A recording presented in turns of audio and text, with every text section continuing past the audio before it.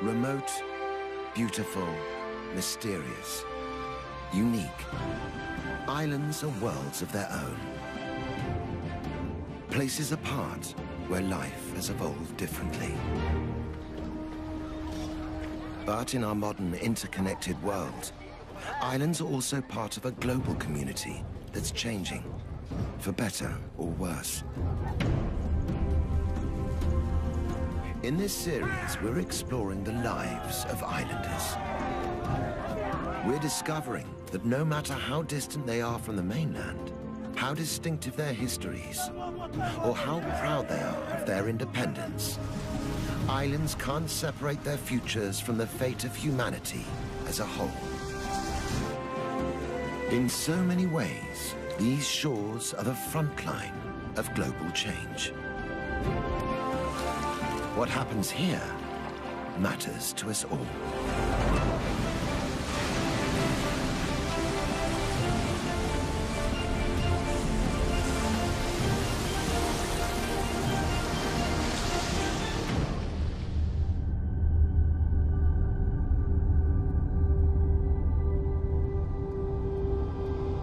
Amid the vast expanse of the South Pacific, isolated by the endless blue, is the Republic of Fiji. 322 islands forged in the heat of volcanoes. Rugged mountains fringed by sandy shores.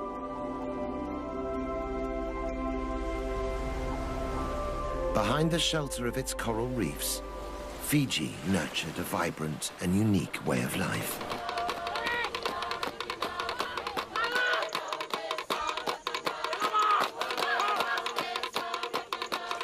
Over the centuries, it grew to be a powerful and proud culture.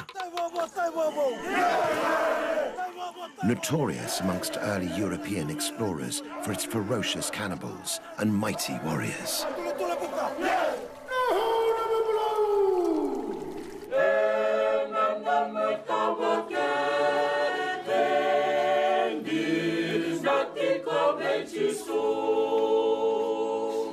When the British imposed their rule, they brought Western ways and Christianity. They also brought waves of immigrants to farm fertile fields of sugarcane. Indian laborers, whose presence here was a trigger for conflict and violence.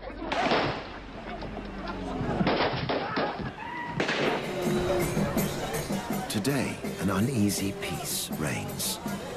The new and old ways sit side by side. And the latest arrivals are tourists, for whom Fiji's islands are a tropical paradise.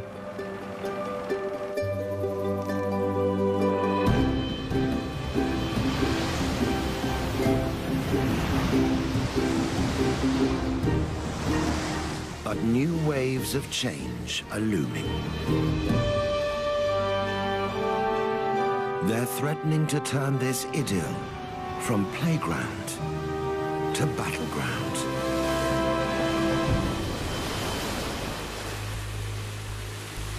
Sometimes the danger is all too obvious.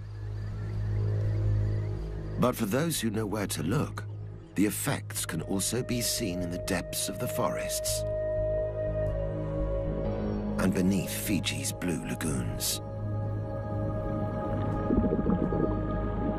Sea temperatures are rising, coral reefs are dying, and the natural breakwater that protects Fiji's shoreline is being washed away.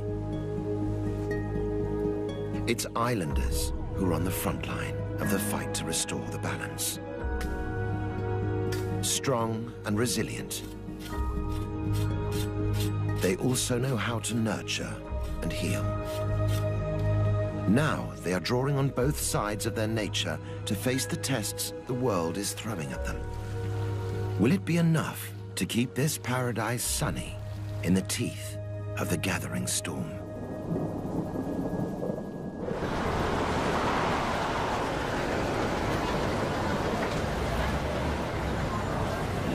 Today, Most of Fiji's 1 million population lives on the big island of Viti Levu. The capital, Suva, and a dozen other towns pulse to an urban beat. But outside the cities, life is organized along traditional lines. Head a few kilometers off the southern shore of Viti Levu to the island of Benga, and the importance of the old ways is clear to see.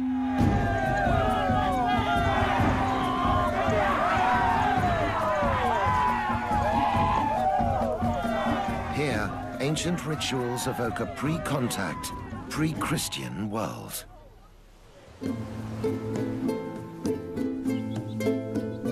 Distanced from the mainland, life moves at its own pace on Benga.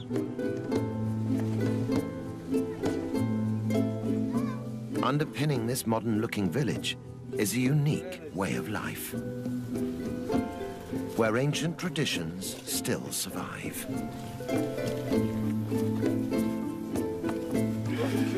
Villagers live as a collective, sharing the work and the wealth amongst themselves.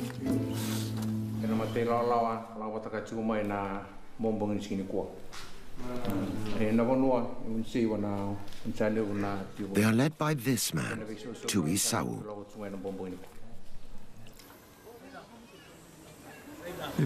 It is good to have a chiefly leadership in the village. It allows us to look after the village and, more importantly, the welfare of our villagers. Today, Tui has ordered the villagers to prepare for an incredible ritual, which proves the power of the old tribal ways. They fire up the lovo, or ground oven, for a celebratory feast. Every family has a specific role to play. But the ritual preparing of the feast isn't just about nourishing the body.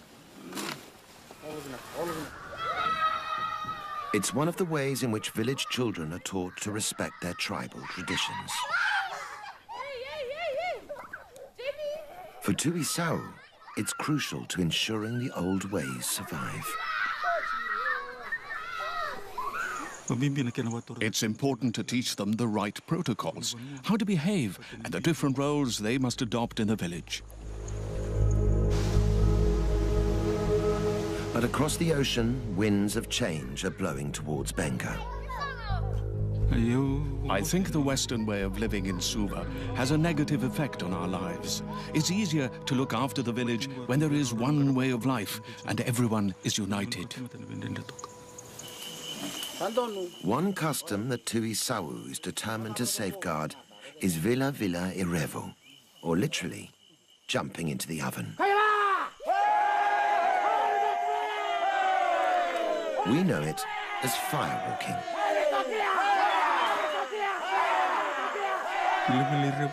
Firewalking has been around for as long as Benga itself.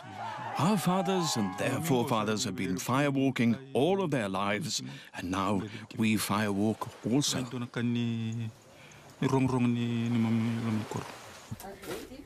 Firewalking is just for men, but everyone's involved in weeks of preparations.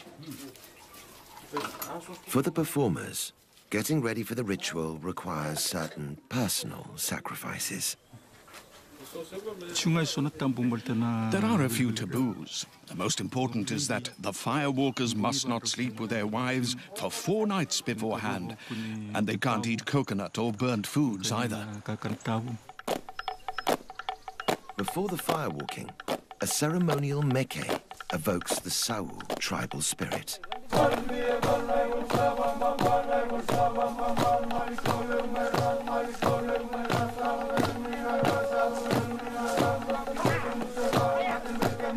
Warriors brandishing old war clubs reenact the battles of village ancestors.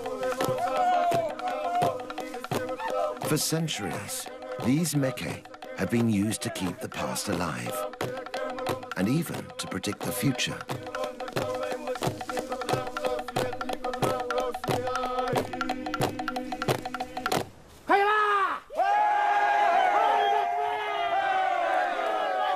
The priest starts the ritual, calling the firewalkers to prepare the flaming pit. It's vital everyone follows instructions.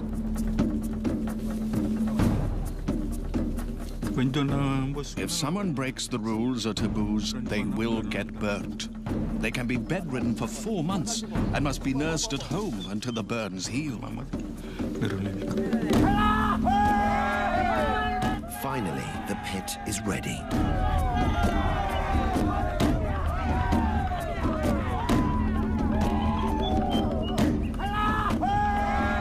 One by one, the Sawu tribesmen brave the scorching heat to walk in the footsteps of their ancestors.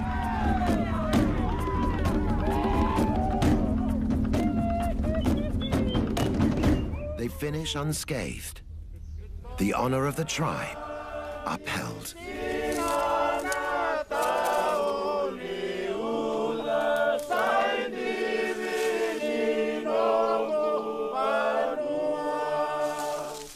But Tuisaru knows the isolation of the island can only protect its people for so long.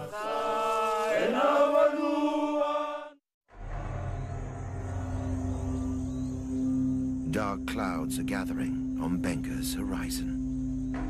Change is coming that even the firewalkers and their prophetic rituals cannot foresee.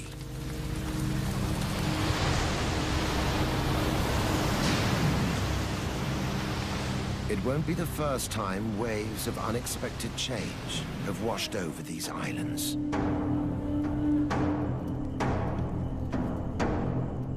Less than 200 years ago, Fiji was a cannibal society. Tribal warfare was commonplace. Eating your enemy was the ultimate revenge.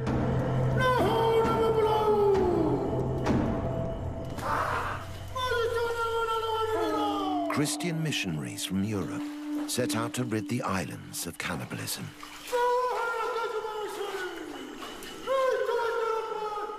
In 1867, Thomas Baker, an ambitious young minister, would pay the ultimate price.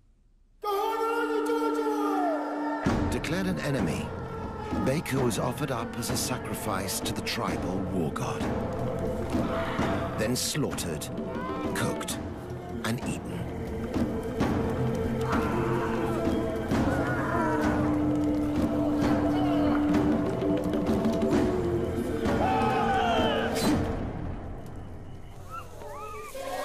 But Baker's sacrifice was not in vain. Violent Pacific traditions were tamed by Christianity. And today Fijian Christians regard the old days as Naguana ni Tevoro, the time of the devil. When Christianity came to Fiji, the missionaries were eaten. But people have seen the power of God and the gospel. It has taken away cannibalism and warfare. Asanatha Vikana is a Sunday school teacher in Nialwa village in the north of Fiji's main island, Viti Levu. She's one of some 280,000 Methodists in Fiji. She's also the local chief's wife and must integrate her faith with the indigenous customs that are still central to village life.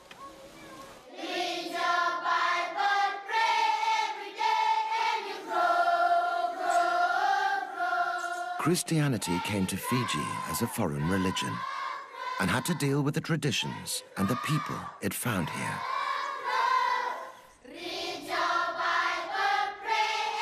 Images like this Black Christ are attempts to show that the Son of God came for people of all races. The missionaries reached out and succeeded in convincing Fijians. So much so that today Fiji is a sort of Pacific Islands Bible Belt.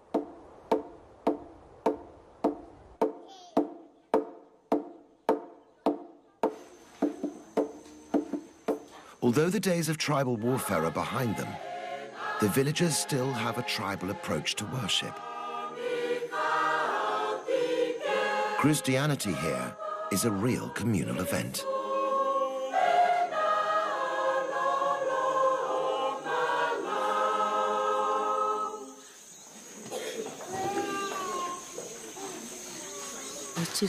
God has given us love for one another within our community. That's why our village is united. Also uniting the village is Asanatha herself.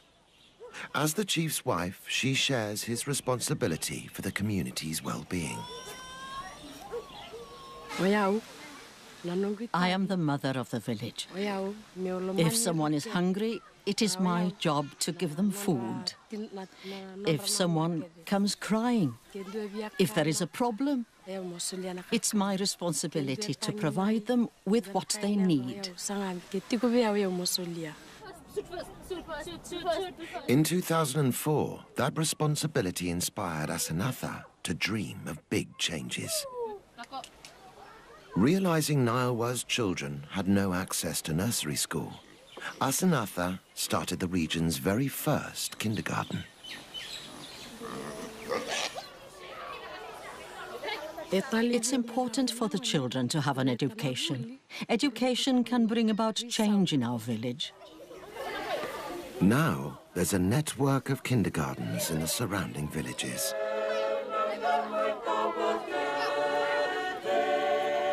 Throughout her campaign, it's been Asanatha's faith that sustained her.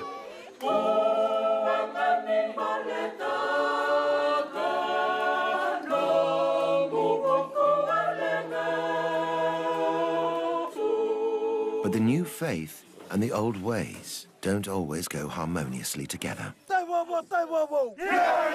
Echoing around the National Stadium is a voice from Fiji's ancestral past.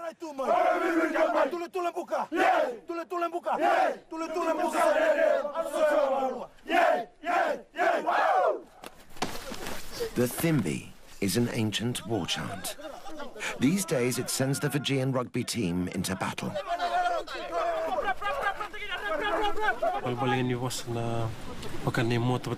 The words mean, we have our shields and our spears, and we're going into battle. We're telling our opponents, we'll take you down. Now the Thimbi has become a rallying cry for ancient customs threatened for being unchristian.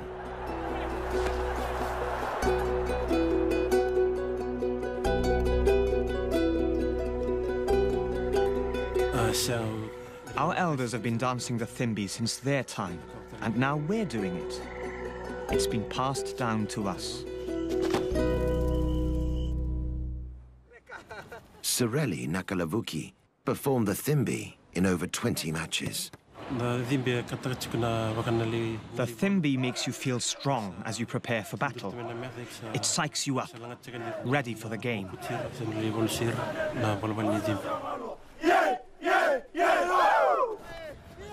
But some church authorities didn't see it that way.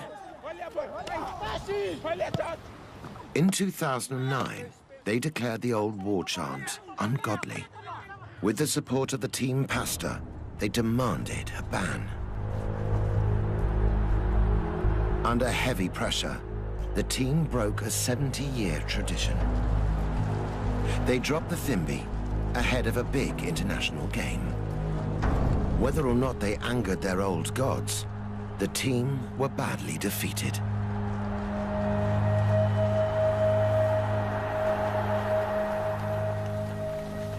For rugby fans across Fiji, this was the cue to tackle the authorities head-on.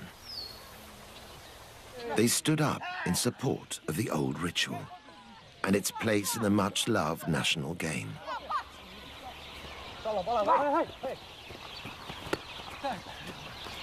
Like Christianity, rugby was brought here by Europeans, and it's been passionately embraced.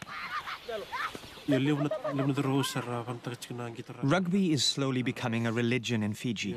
There's a lot of support and encouragement for rugby in the villages.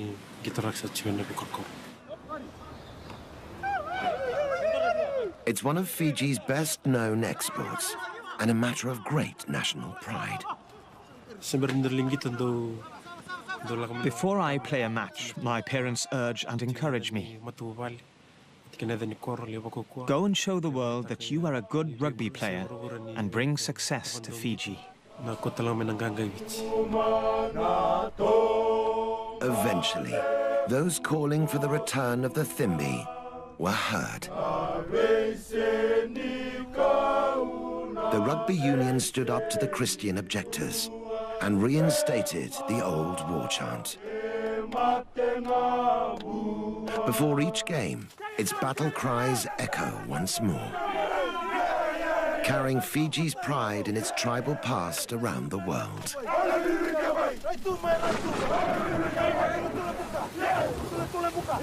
But while the team represent their nation with pride, the future of their island looks dangerously uncertain.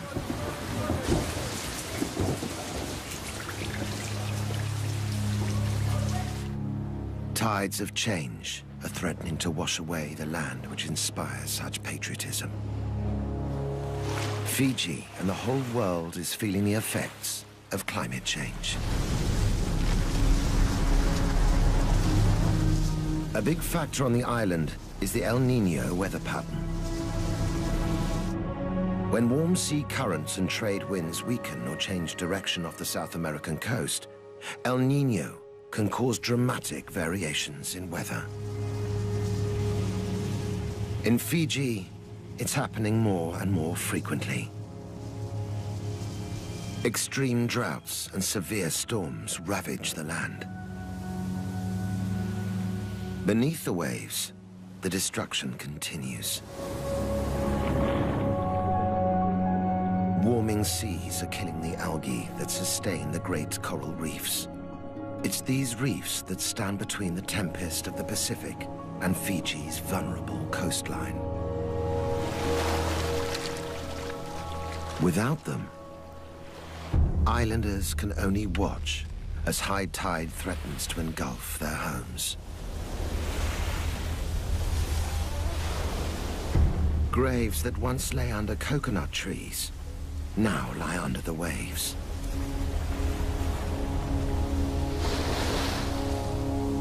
History is being washed away.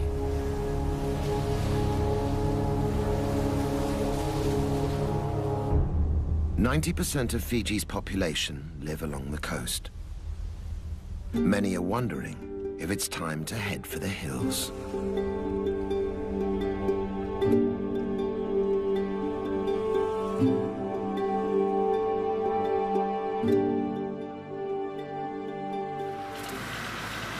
When Britain colonized Fiji in the late 19th century, reliable sunshine and predictable rains meant that they could farm sugarcane on a massive scale.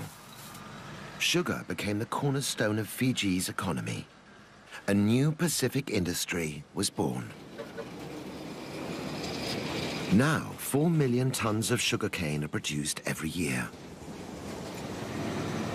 But not everyone enjoyed the riches that sugarcane brought.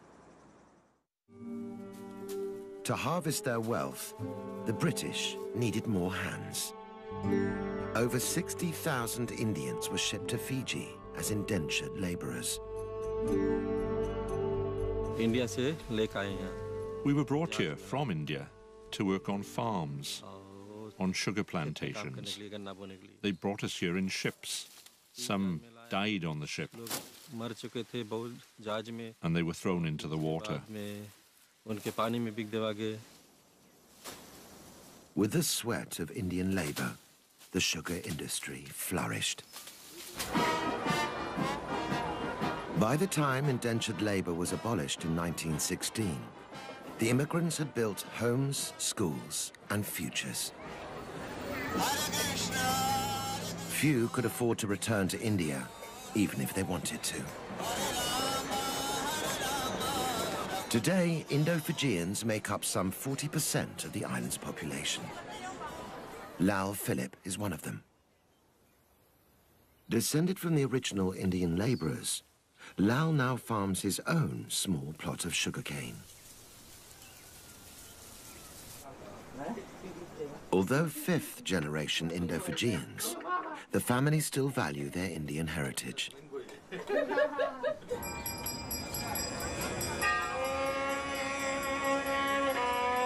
Their Indian spirituality has taken root in their adopted homeland.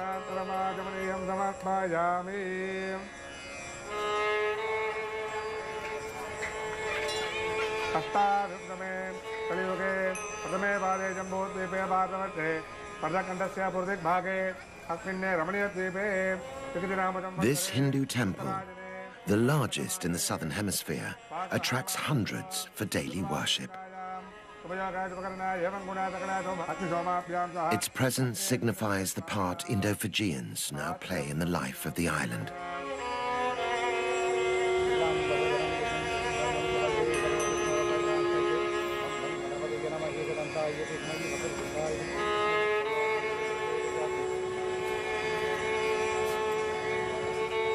Inside, the devoted worship Lord Murugan, the guardian deity of the seasonal rains. But is he hearing their prayers? 1996-97 was a very dry season. The cattle started to die and food was scarce. It was very difficult. We thought that we might not survive the drought. So many of our cattle died. The drought of 1997 was no exception. Records show that over the past 20 years, Fiji has been more drought-prone than ever before. It used to rain in December, January, February. Now we don't see rain, and it's too dry. Without rain, the sugarcane doesn't grow well, and the crop yield decreases day by day. The country is facing hard times.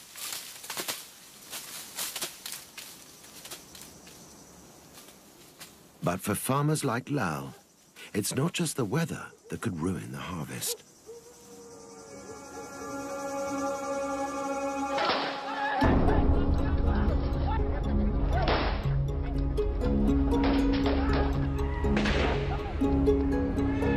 "30 years of political instability have rocked this island republic. The conflict stems from ethnic tensions between indigenous and Indian Fijians. In the past, those resenting the Indian presence took matters into their own hands. Blood was spilt on both sides. Fueled by these tensions, 4 governments were overthrown. Thousands of Indo-Fijians fled Fiji. But leaving wasn't an option for Lal. I'm an Indo-Fijian. My blood is mixed. If we're born in Fiji, then we are Indo-Fijian. Today, an uneasy peace reigns in politics. But the battle to protect these islands from the El Niño effect goes on. Droughts aren't the only problem. Extreme storms also threaten livelihoods. Satendra Philip is another member of Lal's family. He harvests his crop from the sea.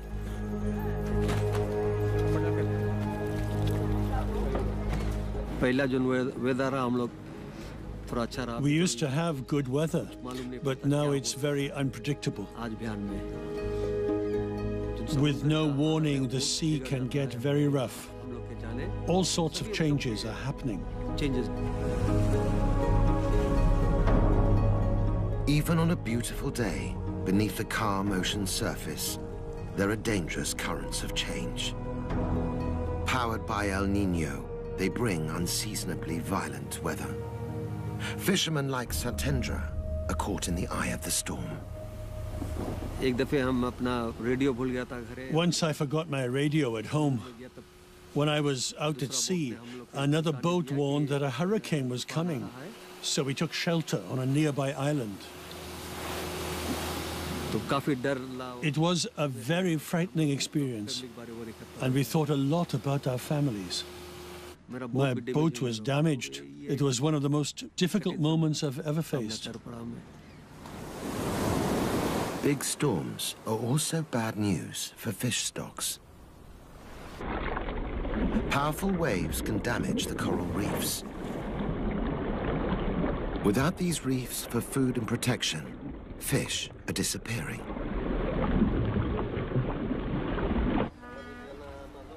Outside the cities, half of all households depend on fishing. The changes in weather threaten their whole way of life. Their children face an uncertain future. If the extreme weather continues, it's not just the farmers and fishermen that will be affected. So too will Fiji's tourist industry. Each year, 500,000 visitors arrive looking for their own castaway paradise. Romance, adventure, culture. Fiji has it all.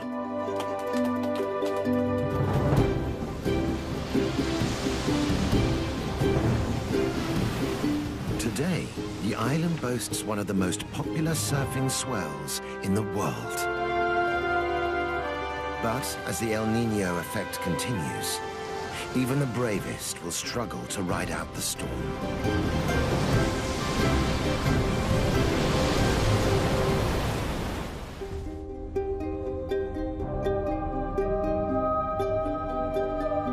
Inland, there's a different landscape at risk.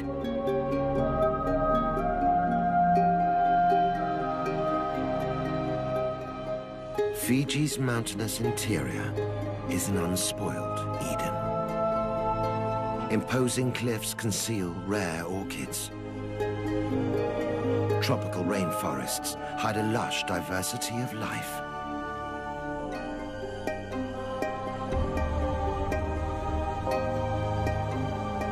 Yet even Fiji's heartland is at risk from the El Niño effect.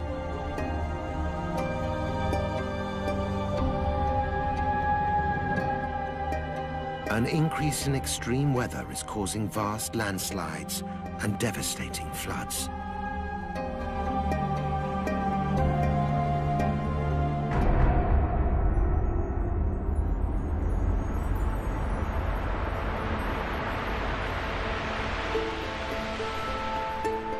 Hidden in the remote Nasori highlands is a village lost in time.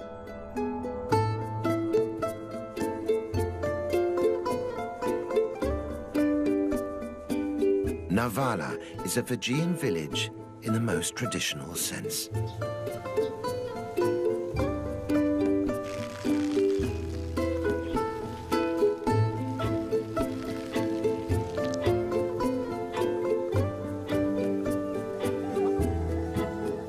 With no mains electricity, life goes on much the same as it did hundreds of years ago.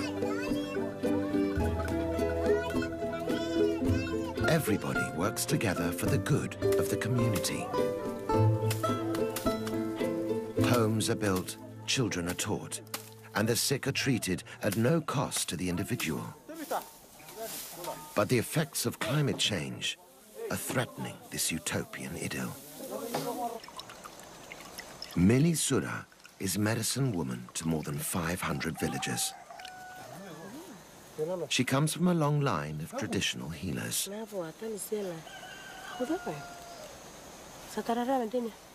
Millie believes healing is in her blood, and ancient laws govern its use.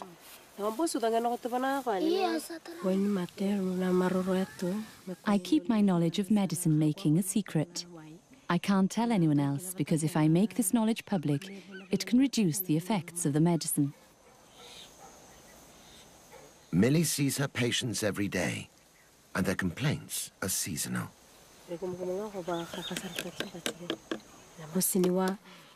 In this current weather, we mostly have cases of toothache and people suffering from colds or intestinal pain. This patient has an abscess.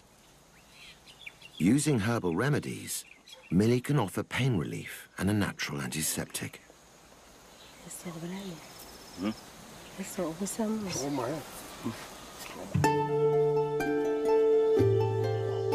For ingredients, she's totally dependent on the huge natural pharmacy on her doorstep.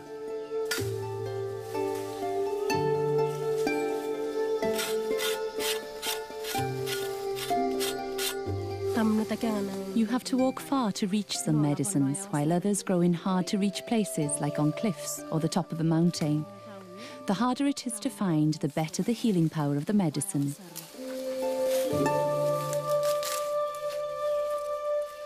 These days, Millie's remedies are in great demand. The change in weather brings with it numerous infections. At times like this, lots of people come to ask me for medicine.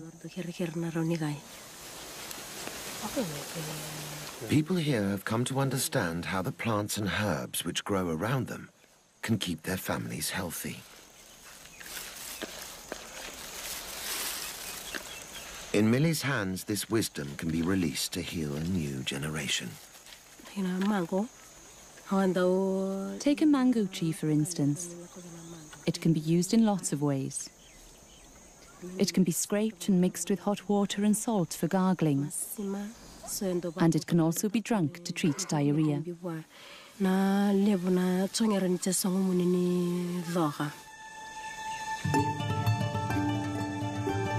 Diarrhea can be a killer in this village, particularly to the very young. It's crucial that Millie is able to find the right plants at the right time to treat it. But the changes in Fiji's climate are putting Millie's natural pharmacy in danger. She has to walk further and further to find the plants she needs. Millie is worried that one day they won't grow at all. It's been very dry and windy. It hasn't rained for a while now. Many plants and trees thrive in wet conditions, and too much heat can destroy some medicinal plants. The whole island seems to be sending a message that the balance of life here is changing. Since the dawn of time, it's the sea that has kept the equilibrium. As powerful waves sculpted the landscape, life on Fiji evolved in sync with the swell.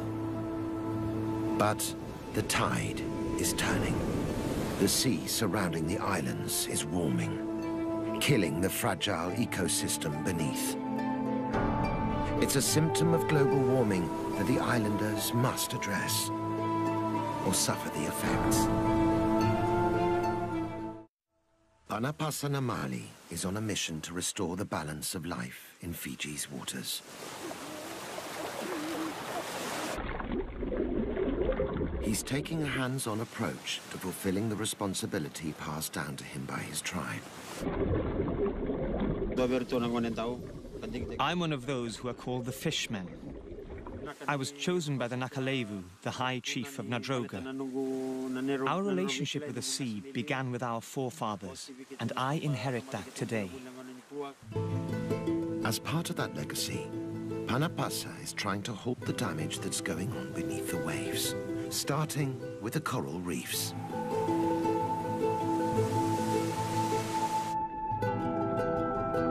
These reefs shield the island by absorbing the force of the powerful Pacific waves.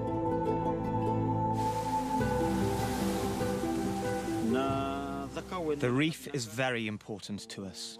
I'm witness to this. During bad weather like cyclones and tsunamis, the reefs protect us from the effects. The reef is also home to many species of fish. Feeding on the coral, some fish produce and excrete tons of sand, which is key to replenishing Fiji's shoreline.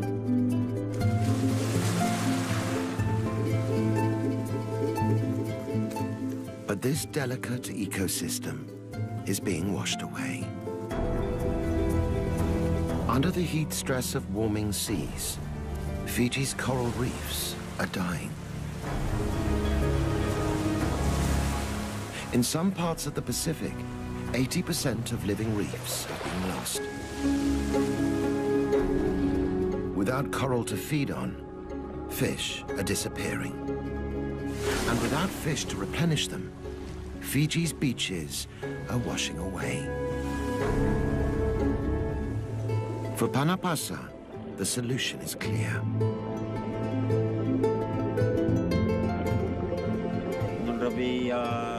The relationship between the fish and the sea needs to be revived. We need to restore life to the waters. One way to bring back the balance is to restore the coral reefs. On the island of Moturiki, villagers are doing just that. They've started to farm coral on a scale that could make a difference. Using artificial trays to grow cuttings of wild coral, they hope to bring their reef back to life.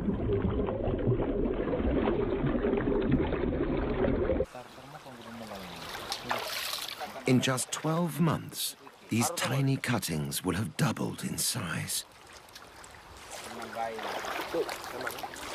The adult corals will then be replanted onto dying reefs, bringing them blossoming back to health.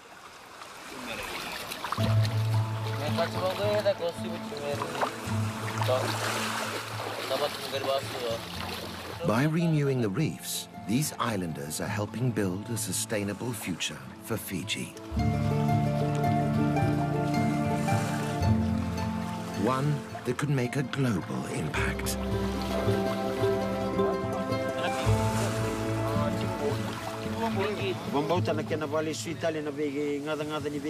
I believe that if we keep making efforts to give back, to renew our water and our seas, our corals and our fish, our efforts will become known all over the world.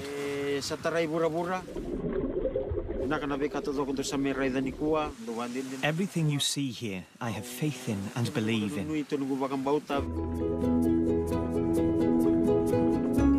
Though it's too early to see long-term results, the signs are promising. The islanders have started the fight back against climate change in Fiji.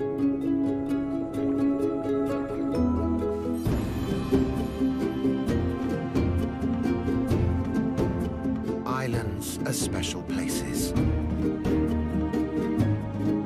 Fiji's islands amongst the most distinctive of them all.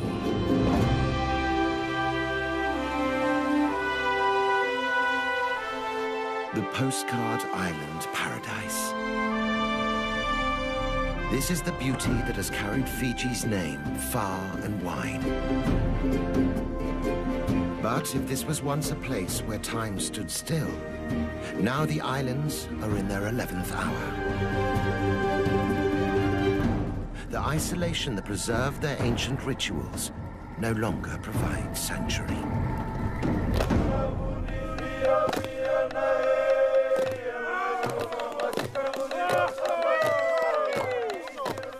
Fiji's children are taught to respect traditions passed down from their fathers and to learn from the care lavished on them by their mothers. These are children who can still enjoy their season in the sun. But as they grow, they'll tackle challenges no other generation has had to face. Not only must they learn to live with their divided past, they must build their future in a changing world and protect their islands in all their fragile beauty. Facing new horizons, Fiji's children must adapt, even as they hold fast to the strengths their island legacy has given them. In a changing world, we all have lessons to learn from Fiji.